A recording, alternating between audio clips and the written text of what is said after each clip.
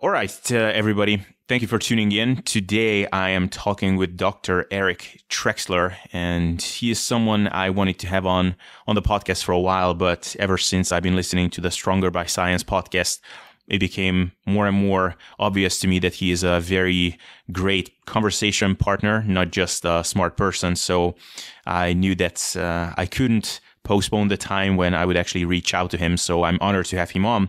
So Eric, thank you for taking the time today. And how are you doing? I'm doing really well. Thank you for having me on. Absolutely. So can you just, you don't have to go into it at length.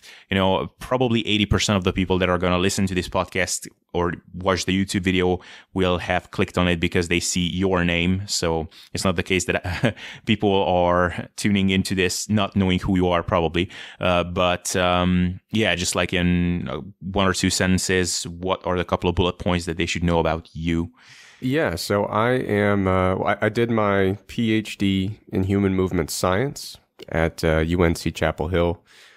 A lot of my research pertained to dietary supplements. I did some research on bodybuilders and how their metabolic rate and just general, how their metabolic rate changes with contest preparation and recovery, but also how a number of hormones change and performance factors, things like that. So after my PhD, I became the director of education at Stronger by Science with Greg Nuckols. And so at Stronger by Science, we have a coaching program that I'm in charge of, where we, help clients reach all sorts of fitness goals, bodybuilders, powerlifters, general population. We put out a lot of content on Stronger by Science, which includes, our podcast that goes up every Thursday.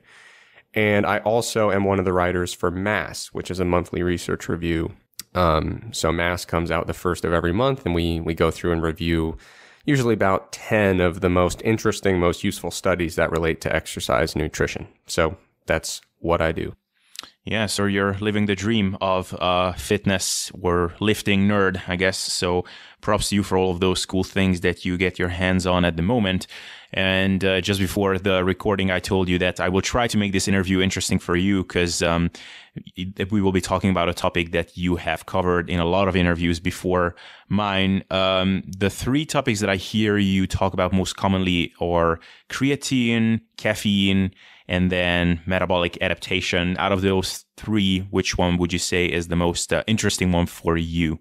It kind of fluctuates depending on just whatever is piquing my interest at the moment. I mean, all three aspects are constantly changing and evolving.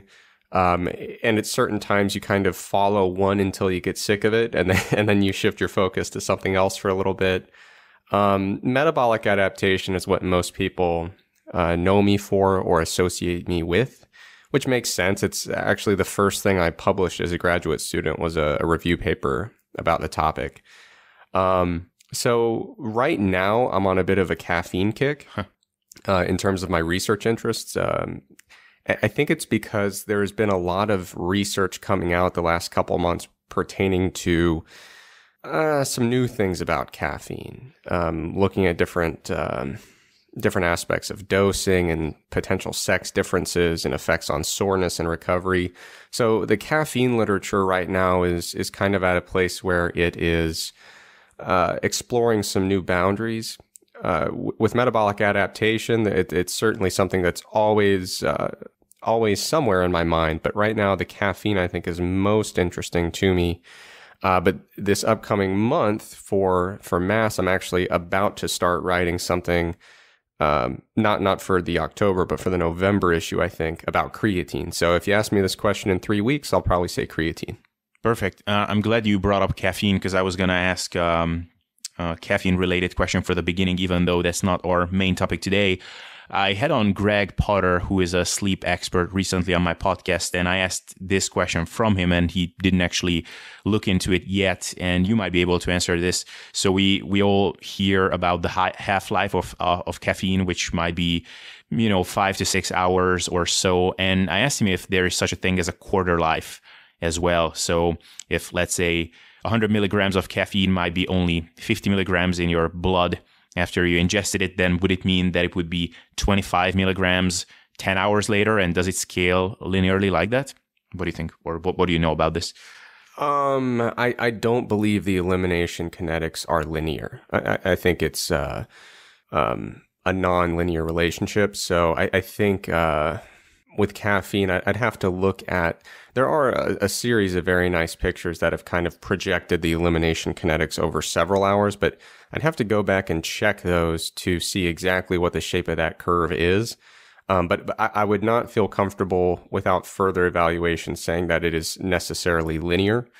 And, another thing to keep in mind is that while the half-life information is useful and does give us a good general place to start when it pertains to caffeine timing, I would suspect that you don't necessarily need all of the caffeine out of your system to say, okay, the effects of caffeine are essentially gone at this point. And the reason I say that is some people, that their caffeine intakes are so high and they drink it so consistently. I mean, realistically, it's probably been like 2 years since they fell asleep without some amount of caffeine in their system. So I think I do believe it's a nonlinear relationship, but more importantly, I think that what we would use that information for is probably not what we would think. So if the goal is to use some of that information to make further granular assumptions about how far from, say, bedtime you need to remove it, I don't know if the answer to that question necessarily lies in the elimination kinetics. If we're going to use it as like a one-to-one literal interpretation of needing all the caffeine gone. Yeah, that is actually interesting that you say that, because I always wondered about what's that limit. So let's say you're someone who is actually sensitive to caffeine and you're not one of those that can just down espresso shots before going to bed and can still fall asleep. But you're actually someone like me who, if I have caffeine too close to bedtime, it will absolutely keep me up. And even if I fall asleep, it will be the most terrible night of sleep. Like, what is that minimum or upper threshold of caffeine which I could still have in my system? Because I did notice before that if I have some meal with just a ton of cocoa powder, for example, on top, then that would mess with my sleep as well. But if I just have a little bit, then it wouldn't, even though that still has some trace amounts of caffeine. So probably there is some small amount that one can still have in their system, and it would be interesting to see what that is. But if I could add one other thing, that brings up a great point of kind of differences between people. And I know a lot of times it's like an easy cliche statement people throw out there so they don't have to commit to an idea. It's like, I don't know, everybody's different, give it a shot. But when it comes to caffeine, like earlier you mentioned like the half-life of caffeine, you kind of were like, 5-6 hours, give or take. And yes, that is the mean, when you start looking at study after study after study, most of them will be around that range, but you can find studies indicating that in some circumstances, the half-life is as short as 2 hours or as high as 10 to 12. Yeah. And so it's like 5 to 6 is correct, but I usually think of it as more in the like 3 to 9 range, to account for the fact that there is some very substantial variability when it comes to caffeine elimination kinetics, but also just the sensitivity to the effects of caffeine. So, we might look at 2 people, give them 200 milligrams of caffeine, or let's be even more thorough and say we'll scale it to body weight. So we give both of them 3 milligrams per kilogram, just as a number to throw out there. And even if their elimination kinetics are similar, it's very possible that their perceived responses and even their physiological responses might differ to a meaningful degree. So the thing with caffeine when it comes to, I really love the fact that you brought up, sometimes you can fall asleep. Sometimes people trick themselves into thinking, it's a pretty vicious cycle because they're like, well, even if I have caffeine late, I still fall asleep. So I don't have sleep issues, but all throughout the day, I'm lethargic and tired.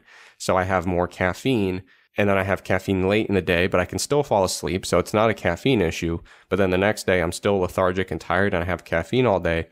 And I don't think a lot of people consider the possibility that they are making their sleep really suck because they're having that late day caffeine. And they're kind of initiating this daily cycle of being so lethargic because their sleep sucked that they need caffeine late in the day, and then they are further damaging the next day's likelihood of high quality sleep. So even people who are like, I don't know, when I have caffeine, I don't have an issue falling asleep, I would encourage them to be very objective when they evaluate their sleep, and try to figure out, even though I'm falling asleep, is it possible that that the sleep quality is still being affected in some way? Absolutely. Yeah. I would love to actually keep talking about this, because this is an interesting topic for me as someone who has had sleep issues for many years at this point. And it's something that I always kind of have to manage. So there's definitely a topic close to my heart. And I also love caffeine to boot. So definitely a cool topic to discuss. But let's get into something which also involves caffeine indirectly, because usually it goes up the intake of caffeine as people start dieting. So let's get into the metabolic adaptation stuff, and maybe we can skip some of the very basic things, and I guess they will come up tangentially anyway. But in a general sense, I think we all know that as we start dieting, things are starting to suck more and more incrementally as far as our energy intake goes and how difficult it is to keep losing weight. And we also seem to notice that some people have to just drop their calories by quite ridiculous extents. And we will bring up some specific examples that probably a lot of the listeners will be familiar with later on as we go on.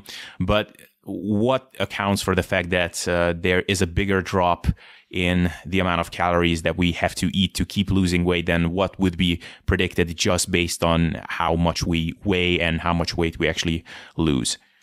Yeah, so the one thing I always like to remind people of when I answer a question like this is that we've got several things that go into the amount of calories you're eating now and the amount of calories you were eating before. So a lot of times people look at their calories before they started prep while they were bulking, look at their calories at the end of prep and say, wow, that is a huge change in caloric intake. And so what usually accounts for that, certainly as you lose body mass, we expect that your energy needs are going to go down. Okay, so that's not adaptive. That's just the way things work. But there are adaptive changes that happen, and they happen in both directions. So that's another thing that contributes to this huge drop that we often observe, is that we look at somebody who's bulking, heavy, and they're eating in positive energy balance. And so what we see there is the body does respond to overfeeding in a way that is somewhat adaptive. It varies a lot from person to person, but for some people, it's not unusual to see their total daily energy expenditure increase by 10, maybe 15% when they are actively overfeeding. Now, to more directly answer your question, certainly when people start dieting, especially if they're dieting pretty hard, we will see the inverse of that. So their total daily energy expenditure might be reduced by 10 to 15% compared to what it should be based on the size of their body. And so what we see is, because of that adaptation that occurs in both directions, some pretty remarkable changes in caloric intakes when it goes from the start of your diet to the end of your diet. But what's really driving those adaptations as we diet, as we're, pushing that diet further and we're seeing that total daily energy expenditures going down, there is probably a small contribution that's related to resting metabolic rate, but the larger contribution is from non-exercise activity thermogenesis. And that's the energy that we expend basically doing anything physical that's not structured exercise. And what is dictating those changes, both as it pertains to resting metabolic rate and non-exercise activity, if you were to boil it down to a singular scapegoat that you wish to blame, the scapegoat would probably be leptin. As we either enter a caloric deficit or reduce the size of our fat cells, both of those inputs lead to a drop in leptin levels in the blood. Leptin feeds back to the hypothalamus in the brain. And the hypothalamus is essentially the key brain structure that regulates a lot of things, but among those things includes behaviors related to energy expenditure, feeding, and activity level. The hypothalamus basically is the central structure that integrates all these feedback signals about your activity level, your energy intake, your energy expenditure, and then coordinates the response to those inputs. So that's kind of the general idea of what's going on. Awesome. Perfect. Am I correct in saying that people, like there's often the cliche of there are people with fast metabolisms and slow metabolisms. And am I correct in saying that it's not necessarily the basal metabolic rate of these people that vary that much? Like that is actually fairly well predictable based on just body weight, body mass. But this adaptive nature of their metabolism is what's really differing between people. Like some people will lose weight easily and gain weight easily, and some people's body just likes to keep things the same. Am I correct in saying that? I would say that's definitely correct. During my PhD, I probably measured resting metabolic rate a few hundred more times than I would have liked to. A lot of very early mornings in the lab. And, usually if we want to guess somebody's resting metabolic rate, we can do that pretty well based on some very basic objective measurements. What's your age, what's your biological sex, what's your height and weight, things like that. We can jam those into any number of equations and get a pretty good estimate of either their basal or their resting metabolic rate. There are slight distinctions between those two, but not worth going into at the moment, I don't think. But yeah, we're pretty good at estimating that. The things that really separate people in terms of their total daily energy expenditure, which is really how people classify themselves as either being fast metabolism or slow metabolism. One key factor is just your lifestyle. So total daily energy expenditure between two individuals of where all other demographic variables are basically the same. Theoretically, I've seen papers suggesting that total daily energy expenditure, non-exercise activity thermogenesis between two people, even if they're like the same body size and all that, it could vary by up to 2,000 calories a day, just comparing like super sedentary people to super active people. That's the degree of variation that we see in non-exercise activity thermogenesis. Now, those are two extreme ends of that spectrum, but the point is there's a great deal of variability between how active your lifestyle is. And then another thing, as you alluded to, is how responsive you are to overfeeding or underfeeding. And it's been well documented in the literature that responses are highly variable. There are some people that if we overfeed them, and like I said, very clearly documented in several studies that really focused in on the variability. If we overfeed somebody, it's quite possible that they might have a pretty sizable increase in total daily energy expenditure in the ballpark of 10 to 15%. And what we find is those individuals are very resistant to weight gain in the context of very deliberate, very well controlled overfeeding.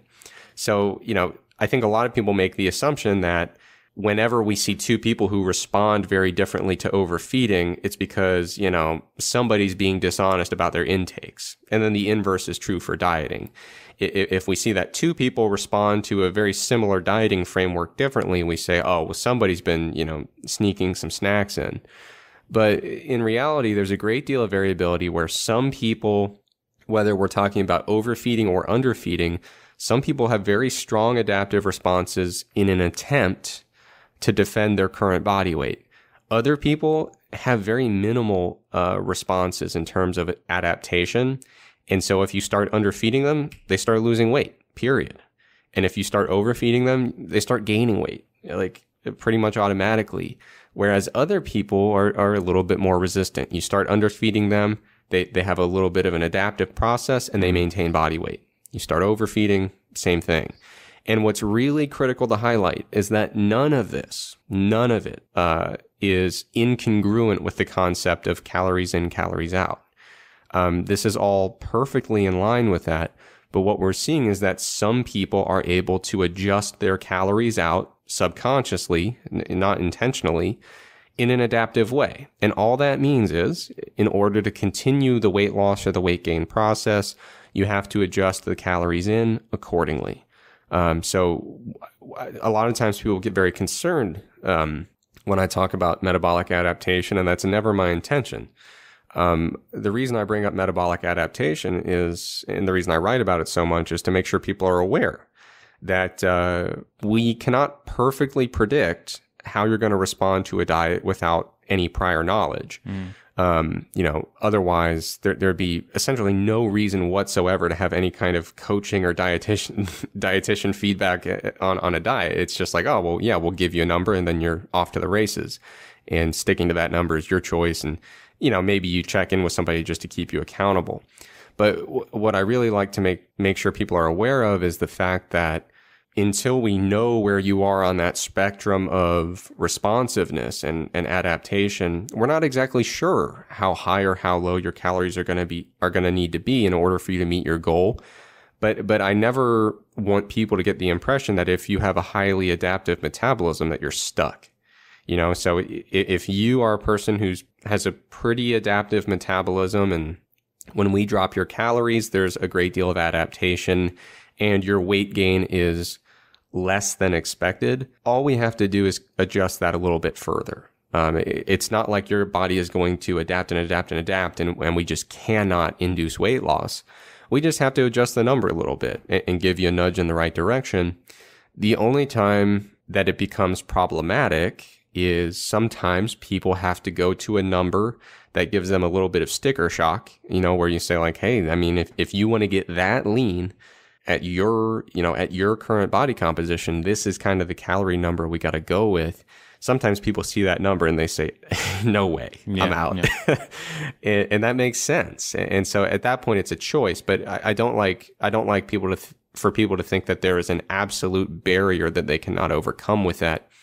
It really just gets to a point where as the diet continues and you get leaner and leaner and smaller, especially if you're a smaller person in general with a low body weight, then we start to get to situations where the caloric intake that's required to continue inducing weight loss is just a little bit lower than some people are comfortable with. And I would never judge somebody for making that decision.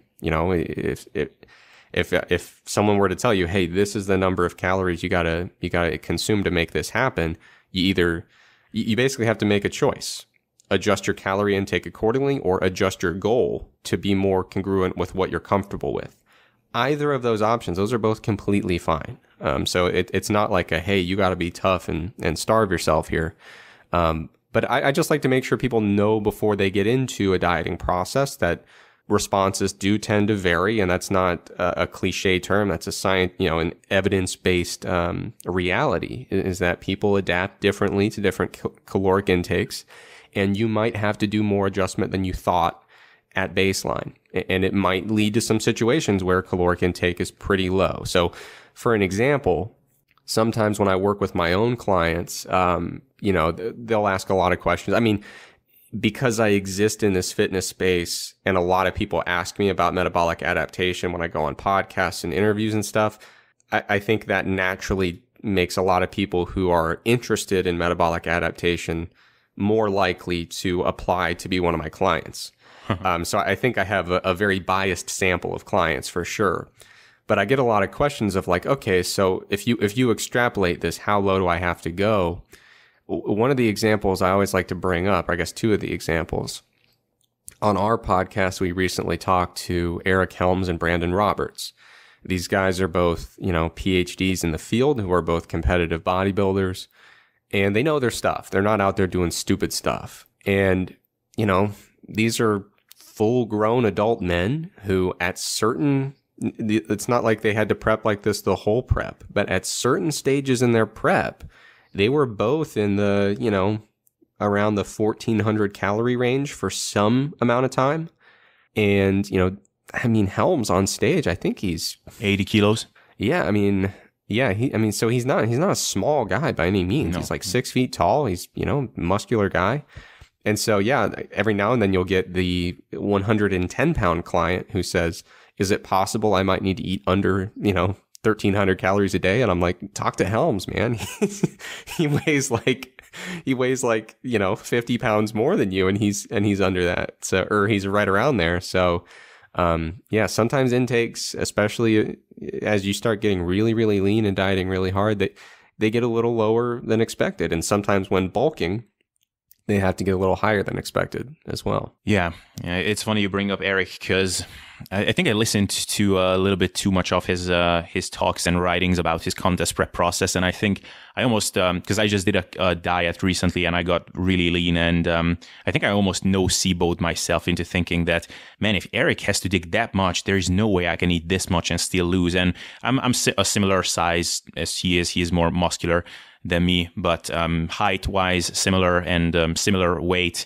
And I could not believe almost like, man, I can still eat like 2,200 calories and still drop. And this poor guy has to, and he had to drop to like 1,800 even when he was like 85, 87 kilograms. So it is just crazy. But before because I want to get into his case study and also some people at the other end where they can diet on crazy high calories.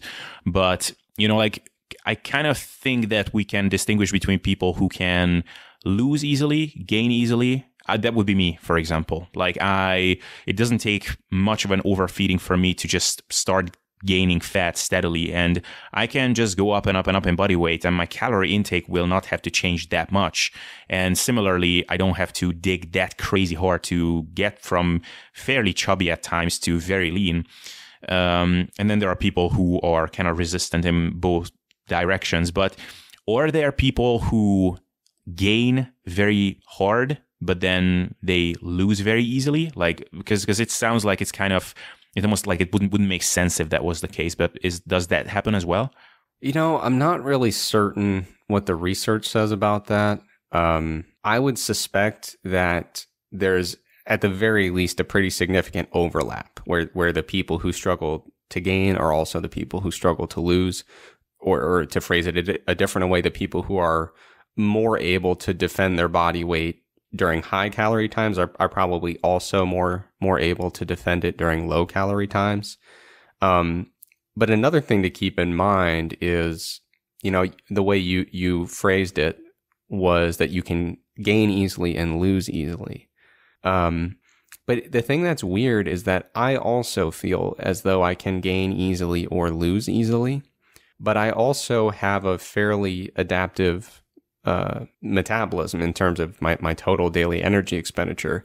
And so what I mean by that is I've never struggled to undergo very large changes in body weight. It's really never been that difficult, but it requires very large changes in caloric intake. So for example, I think within a year or two, between the ages of like 18 and 20, I did a very deliberate bulk, probably going from about 155-ish to about 195, which is a very large percentage of body weight to gain.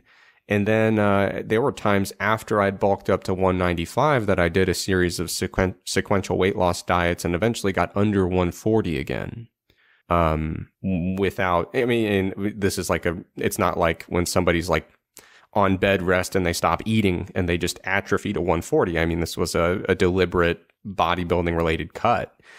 So I've always been under the impression that I can do it easily, but like when I'm dieting, my calories have to consistently, and I mean for months, for a couple months, the last couple months of my diet, I'm pretty much always under 1,500 calories a day. So I think that's a thing to keep in mind if people are listening and they notice that their metabolism is adaptive. That doesn't necessarily mean it's going to be hard. And I think one of the reasons that you could be a person who has a very adaptive metabolism but still finds weight changes to be easy, I think it could be related to neurophysiology, or it could purely be related to psychology. But in any case, those things that drive a person to really perceive that they're struggling, those just aren't there for me. And I would imagine there are many people like me as well, who even though our energy expenditure is quite adaptive in response to over or under feeding, we don't have the same reward response psychologically to food. Like food for me, take it or leave it, I don't really care.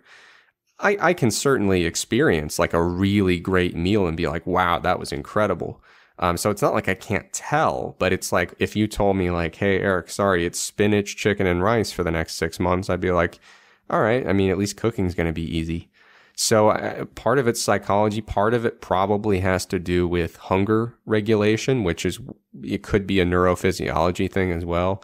But for me, even when I'm dieting on, 1,400, 1,500 calories, there might be a little hunger, but like when I do a 40-pound weight loss for a bodybuilding prep and I get down to like, I mean, you can look at my contest pictures on Instagram, Facebook, but I get down to a, 5-6% body fat, lean enough to turn pro at least without a lot of muscle. So,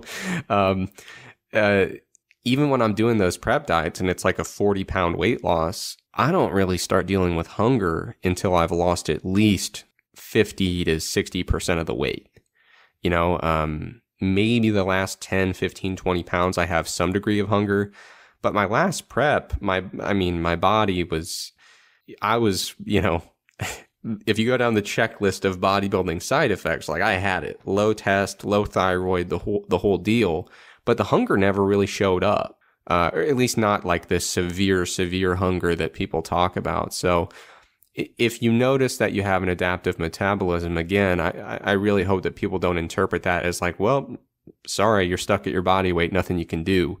The thing that's really challenging is when people do have that adaptive metabolism, but they also have these other factors pertaining to their kind of psychological responses to dieting, potentially their neurophysiological responses, where they're also backed up against those challenges of, they miss the flexibility and they miss the ability to have the higher carb or the higher calorie intakes.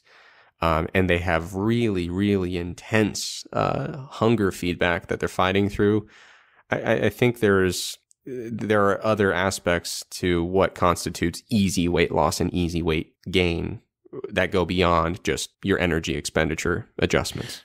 Yeah, what you just mentioned about the subjective feeling of struggling with a diet, that's really fascinating, because I think when we discuss set points and settling points, some smart people like Menno Henselmans, for example, he would say that it doesn't really exist. It just there's energy expenditure, energy intake, and body composition, and those things regulate your hunger and satiety responses. And the leaner you are, the hungrier you will become. No way around it. And the higher your energy intake, the more full you will be, and in reverse as well. But things like this, or like little details that people don't factor in, like people's psychology and just these individual responses that are very hard to, you cannot really measure this in a lab or something like that. You cannot really do some sort of very direct study on this necessarily. And that explains like why some people just maintain a very lean physique, oftentimes on not high calories at all. So it's not like they have a crazy energy expenditure and they can just eat a ton of food and still stay lean. But they just food kind of like, I can just take it or leave it. And yeah, I think the aggregate of these things can determine where someone will quote unquote settle. Yeah, when we talk about a settling point, I don't want to like create any kind of straw man arguments to bust apart, but I think if you take an overly literal interpretation and say body fat set point, it is what it is, you're born with it and it exists. I think that has some major shortcomings because we do see people who are able to drastically change their body weight in either direction. I think, you'll see instances of individuals who are very, very, very heavy, 5, 6, 7, 800 pounds and more. And you would suspect it's very unlikely that their true biological set point, that was ingrained at birth was that high over, what would predispose one to a body mass index that high. So it certainly seems that there are extreme examples where people can very much override what we would consider to be a typical, working range of where a body fat set point would be. And then again, so, if you take it super literally, there are some challenges to that. But if you also disregard the concept entirely, I think there's shortcomings to that as well.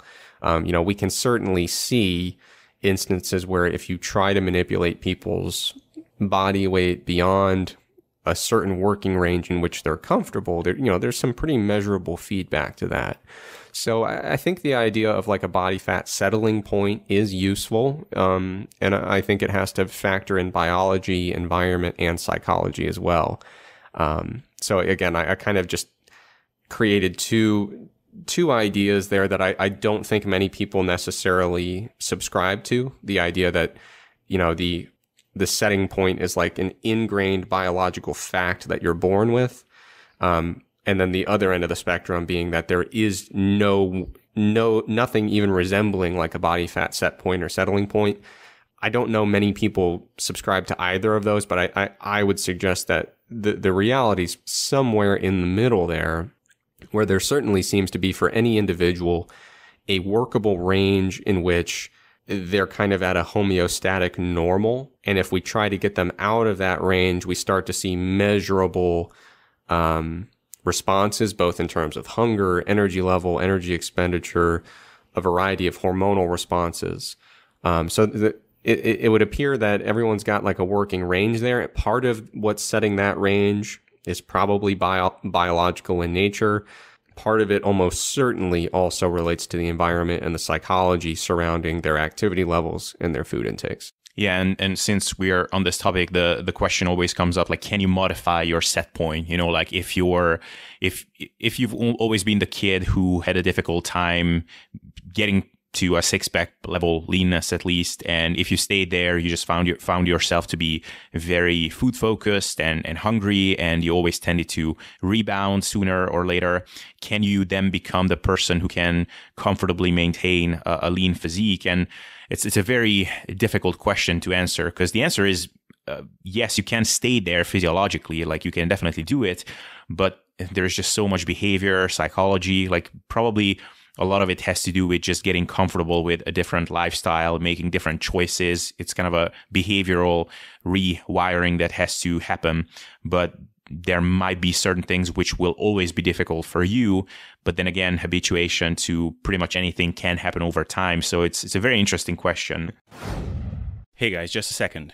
Are you enjoying this podcast? If so, I'd really appreciate you dropping a 5-star rating on the Sustainable Self-Development Podcast on iTunes. That will help me to grow this podcast, rank higher on the platform, and get more high-quality guests over time, which is a win-win for everybody. So if you could do this little bit of favor for me, I'll owe you one. Thanks a lot, guys, and let's continue. It's a concept that's extremely challenging, and based on our track record at a societal level, the idea of making very large, sustainable, and semi-permanent changes in body composition, our track record is not good. When you look at the research on people who lose a lot of weight and then keep it off, for very, very, very long durations of time, most people from a statistical perspective do have some degree of regression to their former body weight. That doesn't always mean complete regression, but there are certainly a lot of factors that kind of pull us back to where we were. And as you were alluding to, I do suspect that a lot of that is habitual, behavioral in nature. I think it's really, really difficult to completely alter the relationship a person has with activity level, with food intake. It is a huge, huge challenge that, when people talk about the weight loss research moving forward, a lot of people talk about different routes where people are looking for pharmacological interventions and things like that. I really think the most promising stuff moving forward is going to be behavioral in nature. How do we get people to adapt those habits and the way they interact with physical activity and food?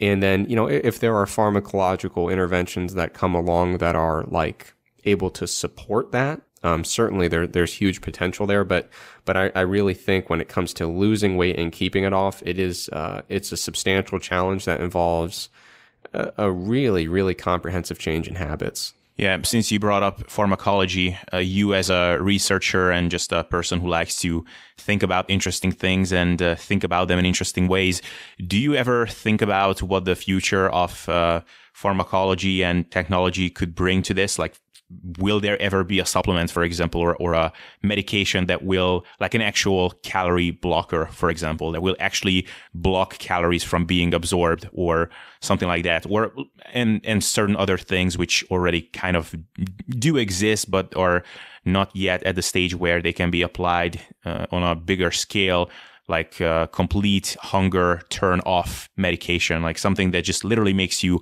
not interested in food whatsoever. Do you think about these things? I think there are some promising things potentially in the future. I don't know of anything specific, but the other thing that's to keep in mind is that we have been trying for a while, but every breakthrough has, for one reason or another, come up somewhat short or had some major limitations thus far. And so what I mean by that is like the idea of calorie blocking. I remember, back in the day there were, well, I guess let me make a more general statement. With calorie blocking, the question would be, where does the stuff go? And if we're trying to block that at the GI level, I would imagine that's going to be accompanied by some very unlikable consequences in terms of GI distress. Mm-hmm. So I worry about that. Like, they've tried to do things with like non-caloric fat substitutes and things like that, which just caused really unpleasant GI symptoms. And they were on the market for a time, and then everyone's like, honestly, I'd rather just get fat. Like this is horrible. So they promptly left the market. I think the things that I find most, and another example is like something like DNP, where it's like the idea there was like, well, can we enhance energy expenditure? And the answer was yes, but in many cases to a dangerous degree. And so again, there was huge limitations, and unfortunately, a substantial number of people have died from taking too much DNP. So, the pharmacology stuff is not an area I claim to have expertise on, but I kind of just sit in the audience and watch what kind of comes and goes. I think there is potentially, or at least I hope in the future, there might be some potential things where they can intervene in a way that can help people when it comes to their hunger levels, or maybe their reward sensations pertaining to food. Like maybe looking at certain aspects of neurophysiology that could be safely modulated in a way that's going to help promote behavior change, or at least facilitate that behavior change. But that is a completely non-expert, wishful thinking kind of stance. So if there's like a neuroscientist out there who's like, oh, this Trexler guy is dumb as hell, you are correct. I don't know. I'm not at all on the cutting edge of the pharmacological side of attacking this kind of obesity issue. But whether the long-term solutions end up being pharmacological or otherwise, I really just am hopeful that people get the help that they want, to have more autonomy and more control over their health and their happiness and their well-being. Yeah, absolutely. So we strayed a bit away from our topic here, but to get back on the metabolic adaptation stuff a little bit and the differences between people. So if we look at someone like Eric that you mentioned, who is, 80 kilograms when he is shredded, otherwise he is 85 to 90 kilograms, still six-pack lean, and then 100 kilograms when he is not lean. And he will have to go down to 1,400 calories. He had periods when he was only eating 1,200 calories. And is that then true? We look at he had times where he was down at 1,200?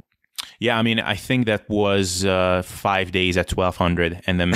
Oh no! Yeah, it is. It is crazy. Oh man! And the craziest thing is that I actually tried. I tried doing some calorie cycling during this diet because, like I said, I could drop at like 2,200 or so. And I thought, you know what? I'll do 3 days at like 1,400, and then I do 4 days at like 27, 28 or something. And by the end of those 1,300 days, it was almost entertaining to observe my own suffering. Like, I've never seen myself like that before. Like, I went on an evening walk because that was my only rule. I just want to keep my steps up. And man, the way I was walking, it was like a dead man walking, honestly. Like, it must have looked funny from the outside. And when I sat down to make dinner for myself, honestly, I was starving, but I couldn't even get bothered to make the dinner. I was just sitting there stirring the pot like a zombie. So I wonder how Eric was perceiving that, because like you said, not everybody suffers equally on the similar amount of calories. But the reason I brought this up is because if you contrast that with someone like Alberto Nunez, who is smaller than Eric, shorter, less lean body mass, smaller overall body size, and he will finish a diet to get shredded at 3,000 calories. And I think I've heard you mention in a podcast, and other people too, that don't be envious of those people, because they suffer just as much as you do at 1,200 calories if you have to go that low. Because at the end of the day, it's an energy gap that you're creating. So it doesn't matter what the absolute number is. But like, some part of me I would just think that there has to be at least a difference in the absolute amount of food that you can eat, like just the length at which you can actually eat a meal and things like that. There must be an actual difference. Or could it actually be that Eric feels on 1,200 as Alberto feels at 25? I mean, you could argue that maybe there's kind of a psychological or subjective difference. But so, like, for example, how you were talking about, you felt like a zombie when you kind of replicated those super low calories. Something to keep in mind is that, as you said, your energy expenditure is pretty non-adaptive when it comes to low calories. So comparatively, you're probably suffering more.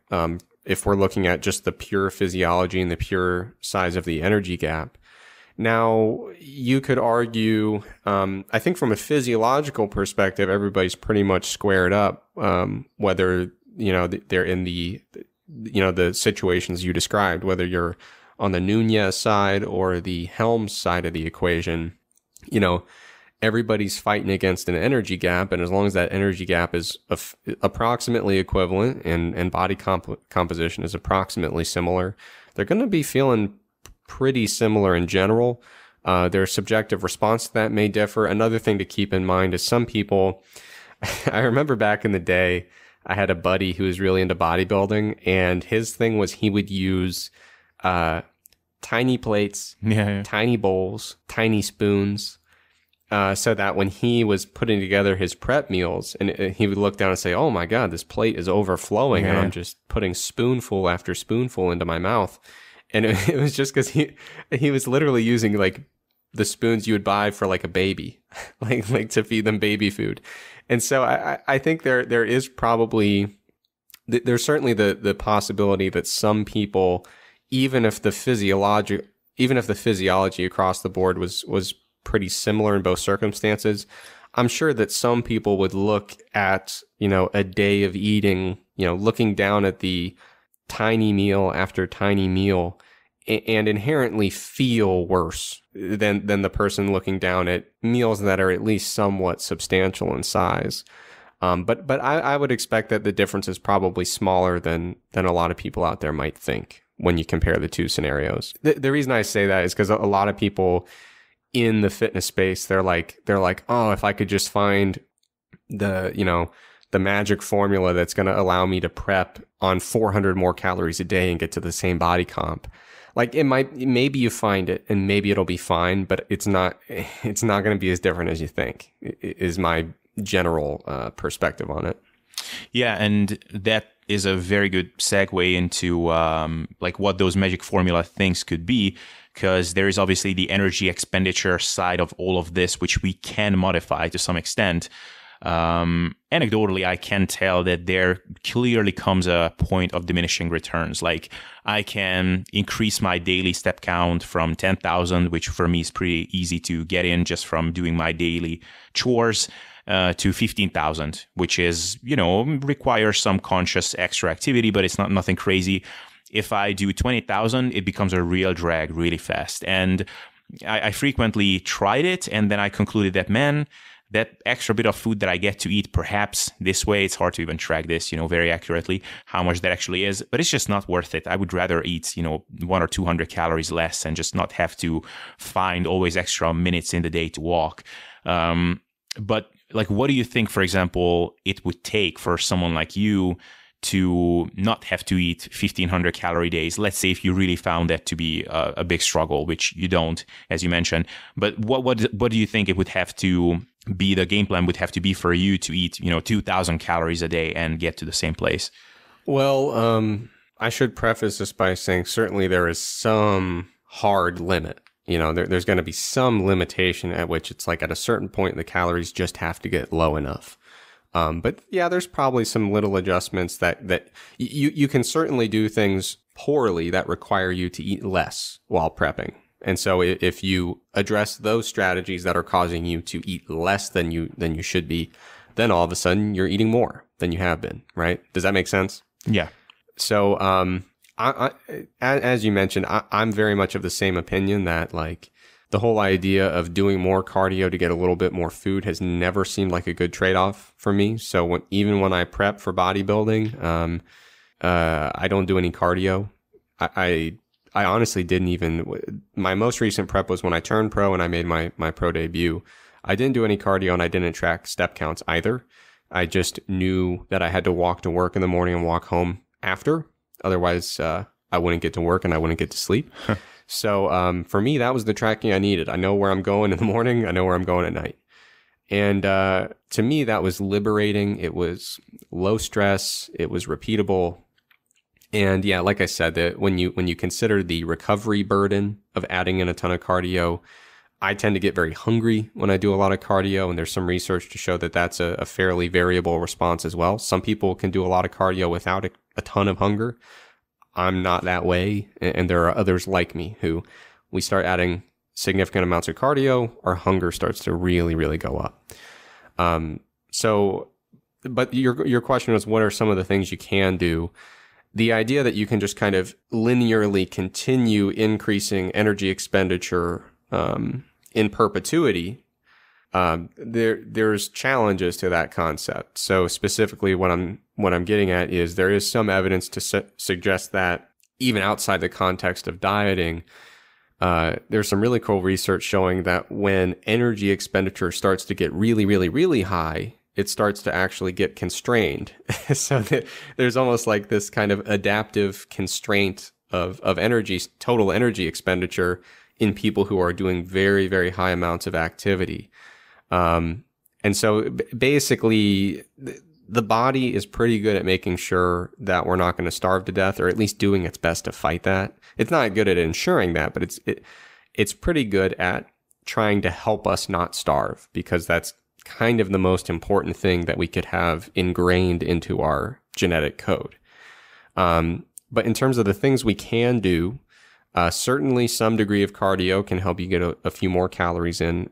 To me, I'm very comfortable with some cardio, but I'm not very adamant about the idea of leaning hard into like a ton of cardio as a weight loss mechanism.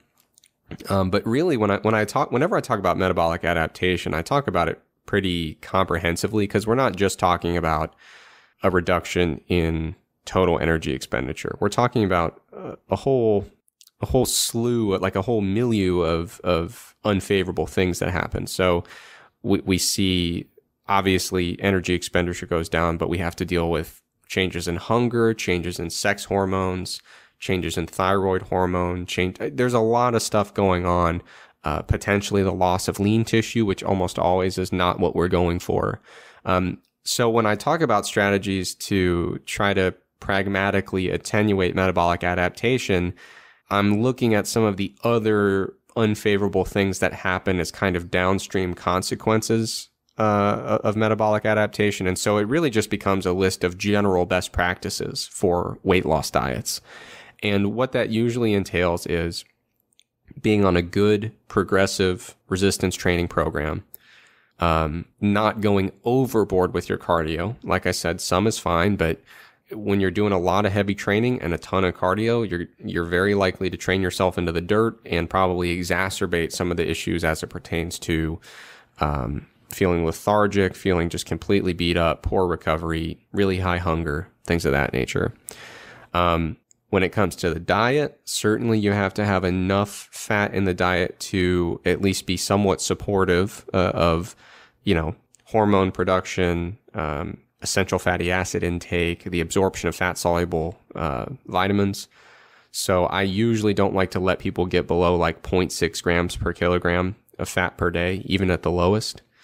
You certainly need to be on a diet with sufficient protein, which usually is going to be somewhere in the 1.8 grams per kilogram and above for a lot of people. And then what I try to do on a weight loss diet is sneak as many calories from carbohydrate as I can get away with. And one of the reasons I do that is because we notice that leptin certainly is responsive to the size of fat cells and how full they are. It's also responsive to short-term energy restriction. And within that framework, it's particularly short-term carbohydrate restriction that seems to really cause a pretty meaningful drop in leptin. So I'm not saying that, it's the key to preventing metabolic adaptation, because it's certainly not. But I think it's theoretically the best we can do in terms of maybe hoping to make the drop in leptin a little bit less.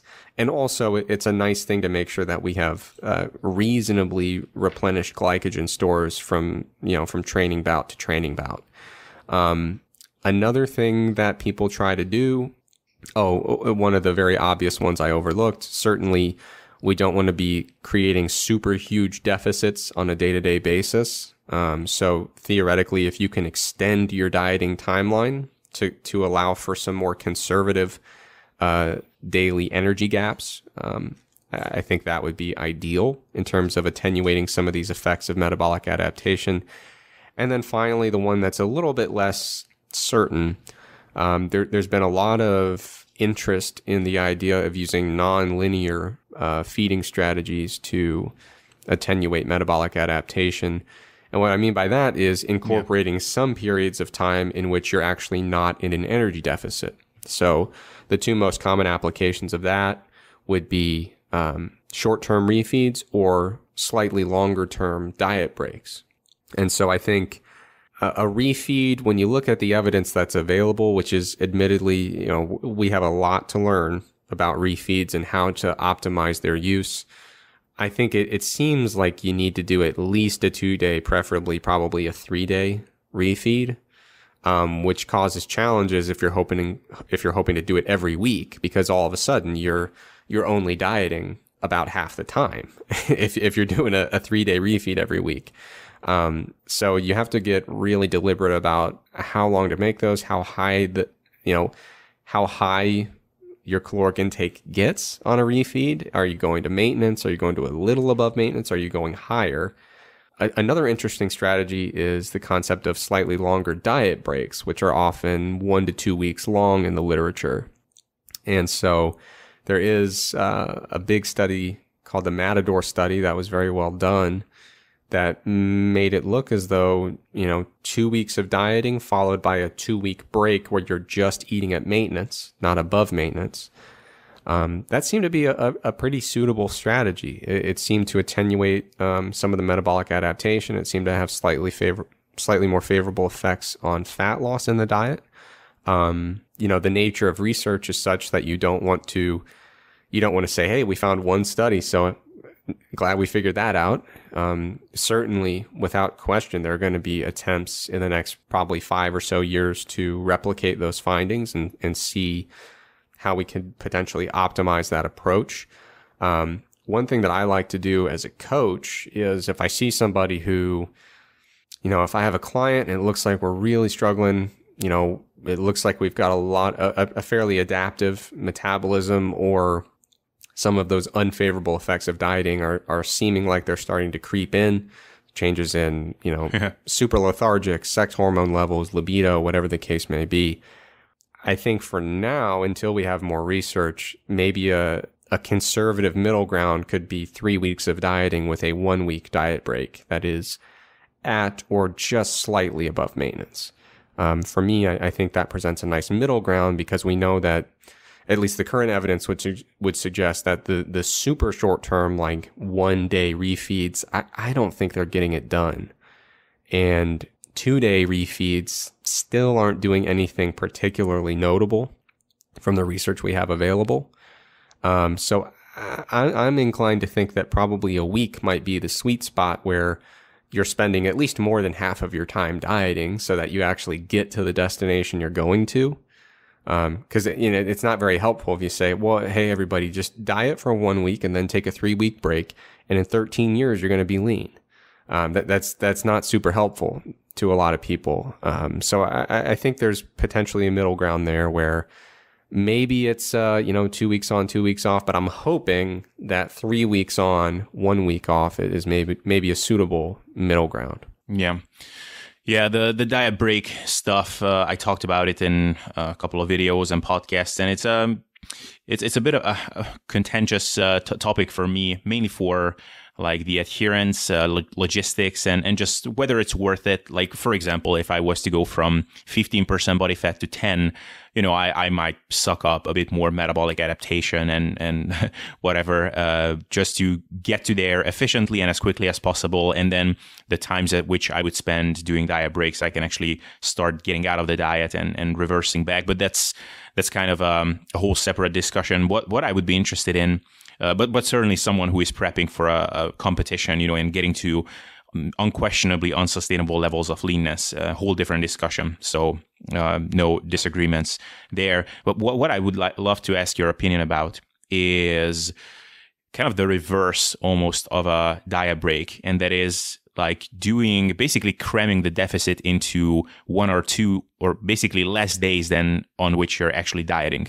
So instead of having a linear reduction in calories on all days, cramming it into very aggressively into 1 or 2 days, kind of like almost like an alternate day fasting kind of style, where you might have 1 or 2 super low calorie days, but the rest of the days you can actually eat normally. Like maybe you could quote unquote trick the body a little bit by, because you're only spending those little amounts of time actually dieting, those metabolic adaptations might occur a little bit slower than they normally would. I don't know. Yeah, I mean, as you were starting the question, the thing that came to mind was the same thing, kind of the alternate day fasting, or in the research they call it intermittent fasting. The idea of having either every other day or a couple days placed somewhere throughout the week where you're having essentially either no calories or, up to like 25% of your normal calories, which would be, a very significant deficit. I am generally open to the idea that those may be as effective as a linear approach.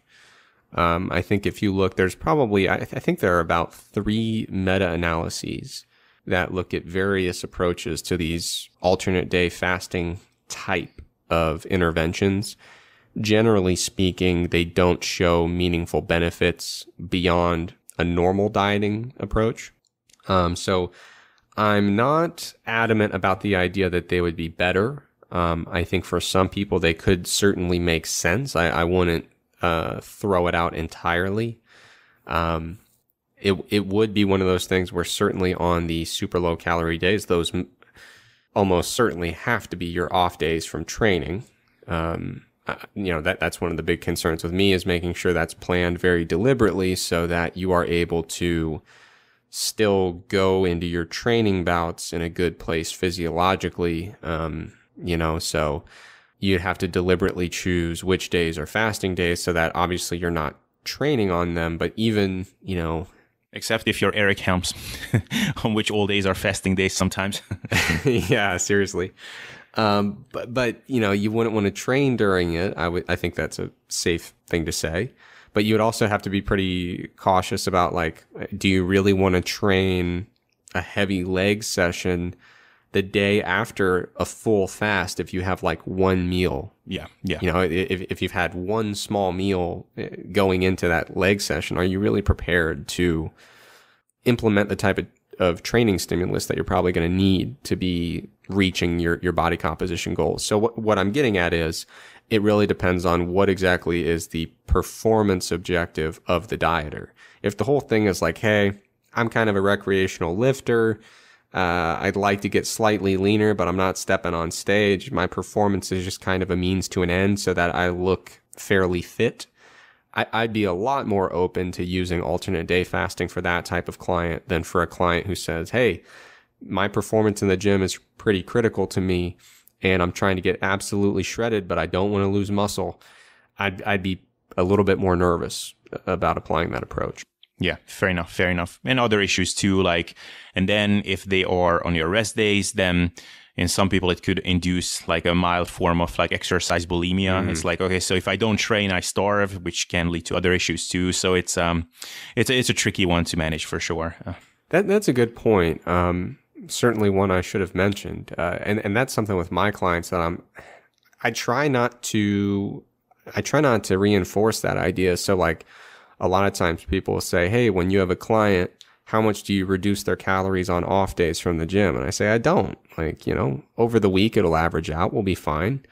But, I don't like to get into that idea of today's training is going to influence how much we get to eat today.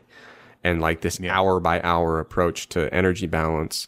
And even on deloads, I don't like to make huge adjustments. The only thing that I will say is like, if I've got a client and I'm like, you know what, they're probably ready for an increase in calories, but we are literally starting a deload like in 2 days, I'm probably not going to ramp up their intake rolling into a deload. I'll just save it for a week and do it the next week. But yeah, it's a really good point. I don't like to reinforce that kind of viewpoint. Yeah, I do the same. I sometimes offer it as an option when someone wants to drop fat or someone claims that they are super hardcore about their progress. I say, look, you can implement this. You can drop your calories by this amount and you can partition more, but it's up to you. And if they say, no, to be honest, I don't want to dread my rest days. Okay, fair enough. You don't have to. Yeah. I'm not against the concept, but I think people should certainly be thoughtful about how is this exact specific client going to internalize this message. Absolutely. And if it's somebody who's not at risk of thinking, okay, now we're swapping exercise and the reward is food, and you're not going to induce, that kind of exercise bulimia perspective that you mentioned, then I have no issues with it, just to be clear. Yeah. Agreed completely. So for closing, let's touch a little bit about what to do after the diet is over. So first of all, do you think there is any value in staying, let's assume that you're not, 5% body fat and you're on the brink of dying. And if you're stuck in traffic for a couple of hours, then you could be actually risking passing out. So you're not at that spot, but you got to your desired leanness, and now it's time to make a change. And your goal is, let's say, to start a lean bulking phase, start putting on muscle. So you want to go into a small surplus. Do you think there is any value in staying there for a little bit for things to stabilize? I don't even really know what that means, but I hear that a lot from some people. So what do you think? Well, that's a good question. So theoretically, if you're getting to that type of body fat where, theoretically this is supposed to be sustainable, if this is the body fat that you had in mind as like a walk around everyday body fat, it really shouldn't take much to get into the positive energy balance status where you're able to gain lean mass in a reasonable rate of time. The thing I would certainly be cautious of is the fact that, we've done some research in my lab, and some of my colleagues have done research as well. When we look at, for instance, a bodybuilder or a physique athlete that goes into a contest preparation and what happens in the weeks following, it seems very challenging to add significant amounts of lean tissue. There's going to be an initial increase in those folks in water weight, glycogen, sodium. That there's kind of an initial bump in what registers as lean mass, but isn't really lean mass. It's just fluid shifts. But in the first, month or two following these types of diets, it looks like there is potentially preferential addition of fat mass. And I know you're thinking, well, that's in bodybuilders, but we're also, something to keep in mind in these studies is when you look at a sample of local natural physique sport competitors, that doesn't mean everybody's 5% body fat. Yeah. Go to a local show and go look at who's competing in, not just bodybuilding, but men's physique, figure, bikini. And you're going to see people who do represent, in some cases, what you're talking about, which is getting to a lean but not deathly lean physique and then reversing out of it or building from there. And so the only thing I caution people about, I'm not trying to push this idea that you add like 3 carbs a month for the next 35 years, but at least be cautious of the fact that you need to be, or you theoretically should be, matching these increases in caloric intake with a sufficient training stimulus to promote muscle growth. And so, the back in the day, when I was first getting into bodybuilding, everybody was like, oh, the second you stop dieting, you're primed for muscle growth and you should be like force feeding calories because your body's ready to grow. Now, the more research we've done on the topic, it seems like that only pertains to the fat cells, like they're ready to grow. Yeah. So you just want to be, I don't want to give anybody like, significant reservations about like, oh, I guess I just have to stay on super low calories forever. But, theoretically, if you're getting to a sustainable body fat that you intend to keep, it shouldn't be that horrible of a caloric intake anyway. But you certainly, as you transition to a lean bulking phase, you should not be in a deficit. That's for sure. But I would say you want to be in a small caloric surplus that causes a realistic rate of weight gain. And what I mean is, if your rate of weight gain is not similar to what you would consider a realistic rate of lean mass gain, then it's probably not lean mass. Yeah. Especially coming out of an extended dieting phase. So you just want to be objective. You want to keep an eye on things and be realistic and say, if it looks like you're rapidly putting on some fat, then maybe you need to adjust the caloric intake and make sure that you're providing a sufficient training stimulus. But you really have to titrate the rate at which you start increasing calories. And that doesn't mean you need to stay at the same body weight for 8 months before you start gaining any lean mass, but it does mean you should at least keep an eye on whether or not you seem to be preferentially like only gaining fat or gaining fat at a accelerated rate. Yeah. Now, as you know, Eric and his colleagues at 3D Muscle Journey have promoted the recovery diet, which entails a very aggressive but not ludicrous amount of weight gain right after the show. So after you finish dieting, you're at that crazy low body fat level and you get into the largest surplus that you will ever have over the course of a reasonable bodybuilding journey. And you will purposefully gain fat mass back because there's just no reason to be shredded if you're not on stage. And let's just go up to a reasonable body fat percentage, maybe something like 8 to 12% body fat for guys, let's say, and from then on, slow things down a little bit more. Now, that makes a lot of sense. Like if someone is just not interested in, I'm kind of fed up with not having any libido and thinking and dreaming about food all the time.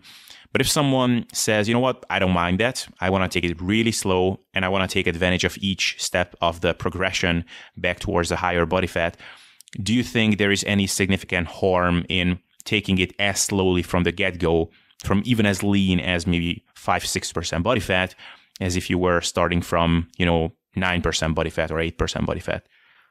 So I have a figure, an image in an article that I wrote. It's if you go to strongerbyScience.com/metabolic-adaptation, I put a figure in there. And one of the things I wanted to talk about in the article was, reverse dieting and recovery dieting and where each would apply. Because I don't necessarily see the concepts as mutually exclusive, or I don't see them as a dichotomy. I see them more as a spectrum of approaches.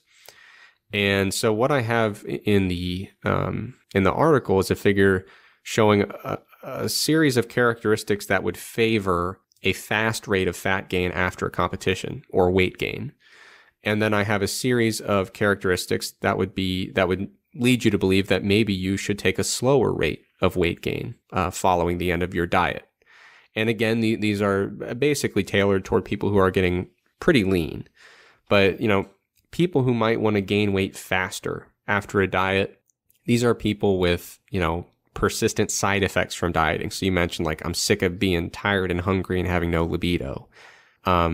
People who are nowhere near their genetic limit for muscularity, or, people who are not near where they want to be in terms of where they end up in muscularity. If you still have ambitious goals for significant muscle gain in your lifting career, you probably want to go ahead and get back to a spot where you're going to be able to gain a decent amount of muscle. Staying super lean forever is not going to be conducive to that. There's a whole cluster of other characteristics, but to summarize them and not just read a list of stuff, generally speaking, you have to consider what the individual's goal is. Now, if you're at a body fat that you want to maintain long term, and you're not having serious side effects, you're feeling pretty good, maybe not perfect, but you're feeling pretty good. In those scenarios, I think it does make sense to take a somewhat slower approach. You certainly shouldn't be in a deficit. Like the day that you've decided the diet's over, you should at the very least be in a small caloric surplus. The question is, how big does that need to be? And ultimately, it's going to depend on the lifter's goals, and it's going to depend on their current status of how they're feeling in terms of, I feel like crap, I need to recover. And one of the things I would love to make progress on in the future is I'd really love to see a way that we can help people take control of this post-competition period and facilitate recovery without needing to gain a ton of fat back. But from the evidence we have now, it certainly would appear that some degree of fat regain looks to be an important factor facilitating recovery. I wish it wasn't the case, but it is. So I think that the recovery diet premise has a significant benefit, and it is supported by the evidence that would suggest that if you have some idea that you're going to stay really, really shredded, but somehow recover from this diet by slowly increasing calories without fat gain, right now the evidence would suggest that's extremely unlikely to happen. And so I think that one of the really positive things about shifting the focus from ultra-controlled reverse diets to recovery diets that include fat gain as part of the plan, there is evidence to suggest that to some degree getting to a fairly normal body fat level is important. However, I do want to say the rate of fat gain does matter. I don't think it's the same thing to gain it all back over 3 weeks versus 3 months, because what we see is that some of the, so to get specific, hyperphagia, or the super extreme hunger that a lot of people experience toward the late phases of a diet, hyperphagia appears to be linked not only to the loss of fat mass, but also the loss of lean mass. And that response doesn't seem to be really alleviated until we restore the lean mass that was lost. The mechanism describing that relationship or explaining it is not fully elucidated, but there is evidence to suggest that this is a real relationship, that even if you restore that fat mass extremely rapidly, if you have not restored the lean mass fully, that hyperphagia may persist to some degree. So I think there's value in regaining fat, certainly, but regaining that fat concomitantly as you're regaining lean mass, so that you have an overall restoration of not just some of the fat mass that was lost, but also the lean mass as well. Because my concern is, if you say, I'm going to be really adamant about recovering and restore my fat mass extremely rapidly, and it's way quicker than you could possibly hope to restore a lot of the lean mass that was lost, you could be setting yourself up to a spot where you're like, okay, so I've gained a ton of fat and certain aspects of recovery are happening, but I'm still very, very, very hungry and still very inclined to overeat. That would be my only, and I don't think that, I wouldn't suspect that Helms or any of the 3DMJ gang would necessarily disagree with that. But it's an important caveat to keep in mind if you're viewing it as a dichotomy of like, either regain all the fat immediately or refuse to regain any. The real solution is going to lie somewhere in the middle there. Yeah, and just to clarify, and then we're going to wrap up in a minute because I was quite abusive of your time, which I realized, but I did not mean that dichotomy at all. What I actually meant was, I mean, during any lean bulk, as lean as it's going to get, you're going to gain some fat. Like even if you're starting from 12% body fat, you might, and you're taking it very slow, you might be in 150 to 200 calorie surplus, let's say. You know, over the course of many months, you will gain fat. It's just going to be slow. So, and that's what I meant, like, would that make sense even when you're at, let's say, 6% body fat and really take your time to get back up to 8 and then to 10% body fat? Or should you go more assertively if you're that lean and go into like a 500 calorie surplus to get there a bit faster? That's what I meant.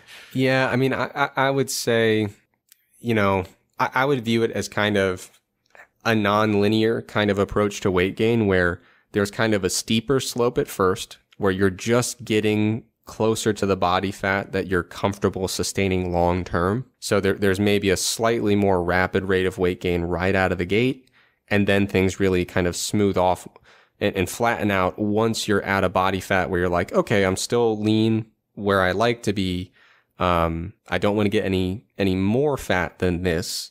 And now it's time to really tighten things up and make sure that a huge proportion of the additional weight gained is in fact lean mass. So you don't want to keep yourself in a spot where you're so lean that you're delaying, you know, physiological recovery from any side effects that might be present from the diet. You certainly want to get out of that range in a pretty expeditious manner. But once you're out of that range and you're kind of in that safe zone where you're still lean and you're comfortable and you're ready to really tighten things up, then the slope of that weight gain line should get probably significantly flatter. Absolutely. Makes total sense. Well, Eric, we covered pretty much everything, pretty much not everything, but it was a lot of fun talking to you. And yeah, we went on a couple of tangents, which I think were super interesting. And I want to thank you for taking the time today. And I'm 100% sure that people will dig it a lot. So please let people know where they can find out everything that you've got going on and all the resources that you would like them to check out. Yeah, so the best place to get in touch with me is Instagram, and my handle is @Trexler Fitness. I'm also on Twitter and Facebook, but I don't use them a ton. And to stay on top of the work we're putting out, strongerbyscience.com. We have articles all the time, and we've got a podcast that comes out every Thursday, which you can find on pretty much any podcast platform. And then every month we come up with with MASS, our monthly research review with Greg Nuckols, Eric Helms, Mike Zordos, and me. So that's where you can find me. Perfect. And tomorrow is a happy day because you have your new podcast episode, which I'm looking forward to. So yeah, Eric, thank you so much for taking the time today. It was an absolute pleasure talking to you. Thank you for having me. All right, guys, I hope you enjoyed this episode. And if you did, then please, once again, consider dropping a 5-star rating on iTunes. It would mean a lot to me and it would be truly helpful. And if you're interested in more cool stuff, then you could visit my YouTube channel. If you type in Sustainable Self-Development Podcast there, or even SSD Podcast, it will come up. And if you're interested in working together with me, then you can check out the Calendly link in the show description. There you can book a free call with me. We can hop on that call, chat about your goals, challenges, determine if we are a good fit. And if that is the case, then we could be working together going forward to get you to the results that you want. So that's all I had to say for today. I hope you enjoyed this once again. And with that, see you next time.